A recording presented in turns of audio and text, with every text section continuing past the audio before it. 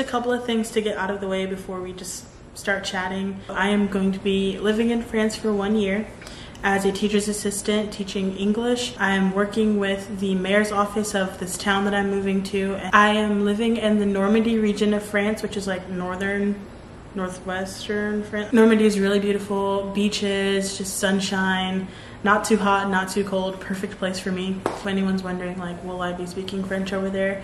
Yes, I will be, and yes, I do speak French. Will I be smoking cigarettes because it's France? No, I will not. Will I be eating escargot?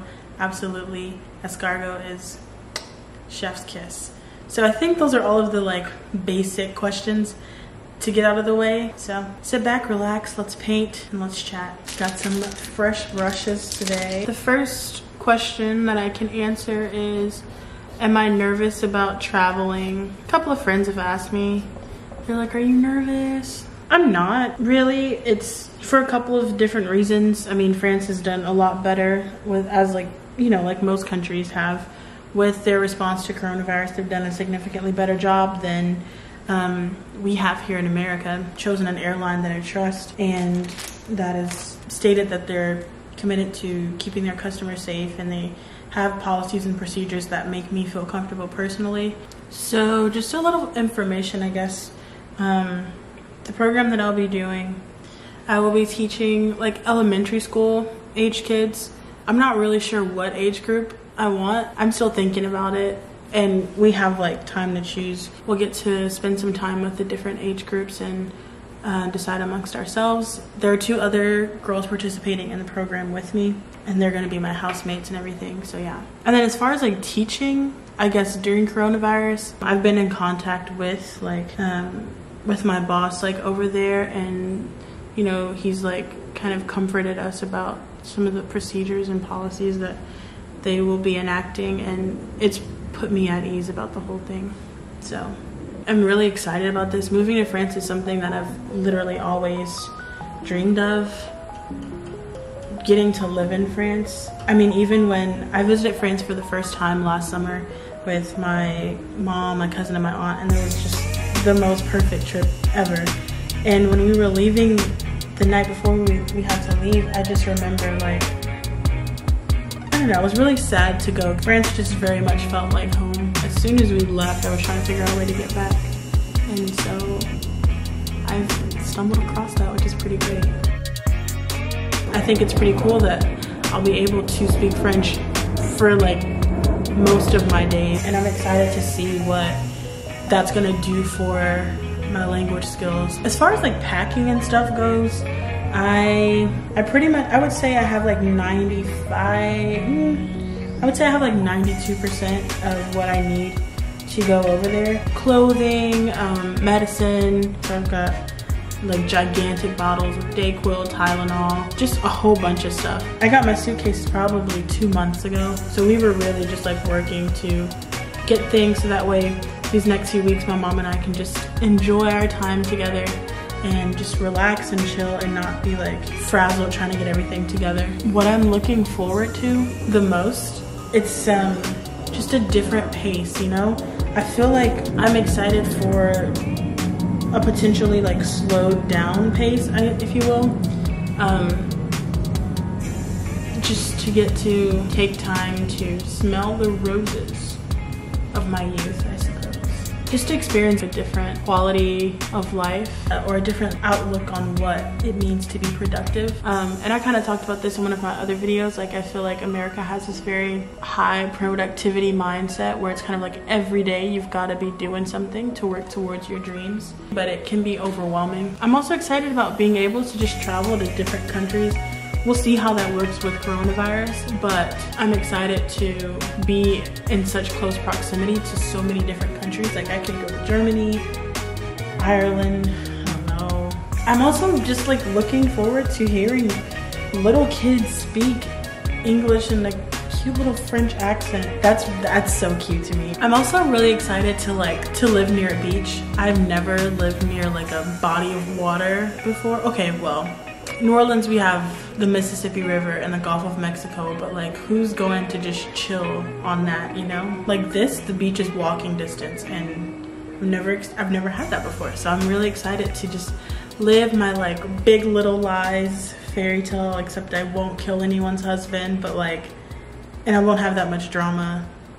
But I'll like have some Renata moments where I just look out at the beach and just hold my like glass of whatever. I can just pretend like I'm living in Monterey, and that's exciting. So maybe you're wondering like how my mom and my family feels about me moving 9 hours away by plane. My mom is actually, she's taking it very well. I've already said that I know I'm gonna cry at the airport just because my mom and I are just so close. When I told her about this, at first she was like, oh, whoa. You know, as we started going on with the process, she was like, you know, the Lord has given me a peace about it. And I was like, okay. My mom and the Lord are like this, okay? When she said that, I was like, okay, well, that's all I need. So someone direct me to the visa office and let's just get this ball rolling. And I know.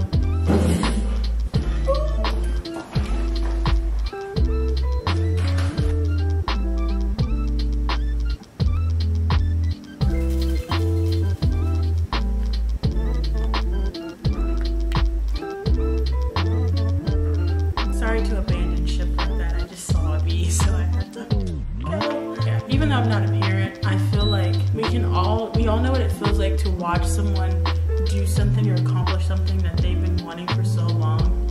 And even though you're gonna miss them, if you know that that person's gonna be happy, then you can't help but be happy for them. And I feel like that's where my mom and my family are. Like, they know that this is something that I've wanted for so long. So my mom's here. I'm gonna ask her how she feels about my move. Are you nervous? The unexpected, you know, not knowing, and I know it's a good move. God already gave me peace about that. I told y'all, she said that God gave her peace about it. Yes. Period. Period. I mean, it's bittersweet. You know, my baby girl is going to France. And yes, I said my baby girl. She's throwing up faces like this.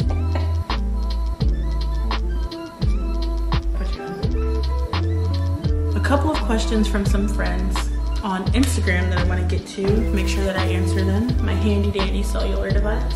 So, how did you even get to do this? Moving abroad seems so hard. This is from Veronica. I was recommended this program by a professor and a friend. Both of them did the program. And then as far as like moving abroad being hard, it's challenging and it's frustrating, but it's completely doable. Obviously, coronavirus is heightening some of the challenges that come with moving, but also just like the lack of clarity on some things. As far as like the visa process, like it could be smoother. It could be more clear. I will never say no to clarity. It's not as hard as you think. It can be fun in some ways, but at times frustrating and challenging. There we go. What made you decide to make this move? This is also Veronica's. It just seemed right. It was a no-brainer. It's been a dream of mine since I could dream. So Olivia wants to know, oh, she says, so this will be once you get there, but I want all the tea on French men. Girl, I'll try. I'm kind of outgoing, but like when it relates to someone being like, I like you, whoa, scary. Also, like, side story, the visa application was like, do you have a French spouse? And I was like, not yet. Any plans for layout and aesthetic? I am planning on lots of plants and candles, and that's really all I can like confidently say. How excited are you to ditch this fascist police state? This is also from Becca. Let me just put it this way. This is a rough season of America, one of the roughest we've seen in a while. I am excited that I have been given the opportunity for my own spin-off on a different network. Okay, so those are all of the questions from Instagram. I'm gonna keep painting while I still have some light. I hope you guys enjoy the rest of the video.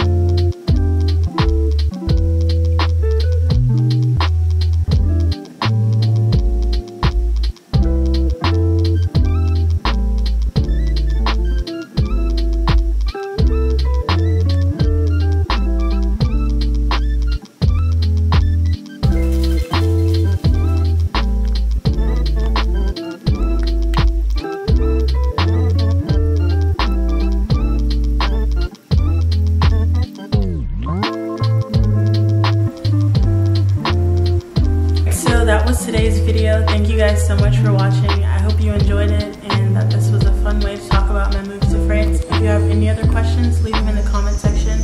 And don't forget to like this video and subscribe, and I will see you